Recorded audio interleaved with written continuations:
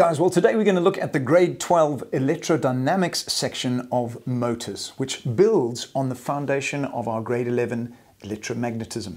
Let's have a look at what we're going to do today. So first of all, just want to have a look at, well, where do we find motors? How are they used in our day-to-day life? Then we're going to do a review of our grade 11 foundation, Fleming's left-hand motor rule. We need to then get into the details of what actually makes a motor work, the electrodynamics behind the mechanics of it. Then the key ingredient in those mechanics is the split ring commutator. Brilliant little device. And the last thing is, once we've got a motor, how do we improve it? How do we make it stronger? So that's an overview of where we're going. Let's get into it. Where do we use motors? Where might you find a motor in your day-to-day life? They are all over the place. For example, if you go to a tall building and you jump in the elevator, the lift taking you to the top of the building, that is controlled by an electric motor. What about aircon units? In the hot weather that you might be experiencing towards your exams, an aircon unit would be so cool right now. Aircon units use electricity to turn the fan, compress the air, etc. What about electric cars and buses and things like that? Well, these are becoming more and more important in this day and age of reducing our carbon emissions. All of those things run on electric motors, and you'll find them in your home all over the place, in your hairdryer, the blender, the little microwave turntable that goes around, and even your electric toothbrush. So they have one thing in common, and that is that they will turn electrical energy into mechanical energy. That is what a motor does. Just as a matter of interest, you might wonder, what is the difference between a motor and an engine? Okay, well, a motor, as we said, turns electrical energy into mechanical energy, whereas an engine, like your normal petrol or diesel car, uses a fuel, which is chemical energy, into mechanical energy. So engines use chemical energy, motors use electrical energy. Okay, now, physics. How does this thing work? Well, you may remember from last year, Fleming's left-hand rule, that funny thing that you get your arm contorted into weird positions. You have your three fingers pointed at 90 degrees to each other, X, Y, and Z. And let's have a look at how it works. So we've got our magnet with its field going from north to south. Then we're going to place a wire carrying a current within that magnetic field. Now remember that a wire, or a current carrying conductor, as it's sometimes called, has its own magnetic field. So now these two fields are going to interfere. And in fact, the way we've drawn it is incorrect. We can't have the lines intersecting with each other like that. They will actually blend with each other to form a new field. Let's just have a go back a bit. Let's have a look and see how this works. Just a reminder. You see at the bottom there, both the fields are actually going in the same direction. So they will reinforce each other to cause an extra strong magnetic field down the bottom. Whereas at the top, they're actually going in opposite directions, and so they'll cancel out. So that is how you get this structure of the combined field at the bottom and then the cancelled out field up at the top. So what does this do to the wire? This is where Fleming's left-hand rule comes in. So just a reminder of what's what with the rule. Your thumb stands for the force acting on the wire. Your first finger is the field, the external magnetic field. And your second finger is the current in the current carrying conductor. F for force, B for field, I for current. FBI. Nice easy way to remember that. Okay, so in this case, my hand is arranged just how we need it actually. So the field is going to the right from your perspective. The current is coming towards you out of the screen, which is why we put a dot there. And therefore, the force will be upwards. Okay, so that's something to practice.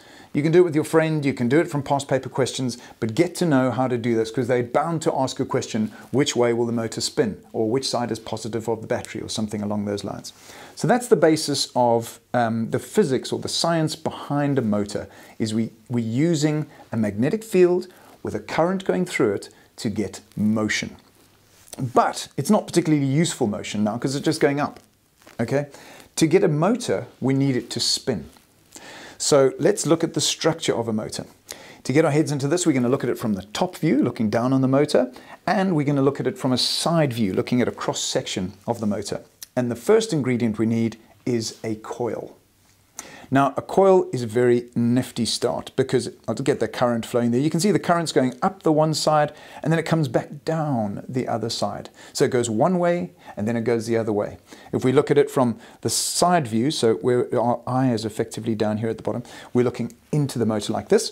And on the one side, on the left-hand side, we've got the current going away from us. But on the right-hand side, it's coming towards us. By the way, the dot and the cross, do you remember the whole thing of if there was a dart coming towards you or an arrow coming towards you? Or I'd jump out the way if I were you. But what you would actually see is the point of the dart if it was coming towards you, hence the dot. That's the one on the right-hand side. If it was going away from you, you'd see the flights or the feathers at the back, and that's why they have a cross. That's the structure initially.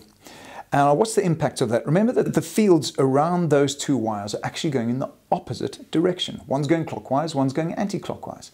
Therefore, they're going to interfere with the field in the opposite direction as well.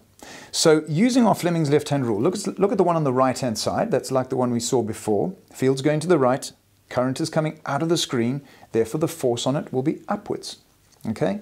And the field on the other side is still going to the right, current is now going into the screen, therefore the force on it will be downwards. Okay, so that is exactly what we want, because now we've got one side being pushed up and we've got the other side being pulled down. And that creates our rotational action, which is the basis of a motor. Let's get into this a little bit more. So we get our motor spinning, the forces in the opposite direction, spins a little bit, current is still in the same direction, forces are still in the same direction, spins a little bit more. Now, when that X gets down to the bottom there, current is going away from us. If it doesn't change, the force is still going to be down. A little bit of a problem. Because if it does go past, let's say it has a little bit of momentum and it goes past that point at the bottom, if the force doesn't change, then it's actually just going to get pulled back down to the bottom. Oh, that's not a particularly useful motor. It sort of just does a half turn and then it's just going to stop there. So we're not going to be blending any milkshakes or brushing our teeth with anything like that. What we need to do when it gets to that halfway point is to flip the current. Nifty idea. So the thing that was getting pulled down to the bottom now can get pulled back up to the top. Like imagine when you're riding a bicycle, okay? You're riding a bicycle and with your right foot, you push down on the pedal. Now, when your foot gets to the bottom, you don't keep pushing down. You then allow it to get pulled back up to the top again. And then you push down, and then you pull up, and then you push down. It's got to change every 180 degrees. And that's exactly what we've got to do with our motor. So when we flip the current, as you can see there, dots and crosses have gone the other way around, then the forces will change. And so therefore it's going to get pulled back up to the top from the bottom and pulled back down to the bottom from the top. Okay, so let's let this thing roll and have a look at the way that the current flips every half turn. Okay, so it gets to the top and then it flips, and then it comes down and it gets to the bottom and then it flips, and so on. And that is how we get our motor to actually spin. Now, all very well to say, well, that's great in theory, but how do you do this in practice? And this is where that awesome secret ingredient comes in, the very nifty little invention of the split ring commutator. Okay, so let's dig into this magic part of the motor. Well, it's not that magic, it's just a great idea. Remember, if we connected it directly to the battery, it's only going to do a quarter turn or a half turn and then it's going to stop. So that's no good. We're going to remove the battery, but we're going to use those two connections and we're going to put on either one a half ring. So it's split in the middle, there's a half ring on the one and a half ring on the other.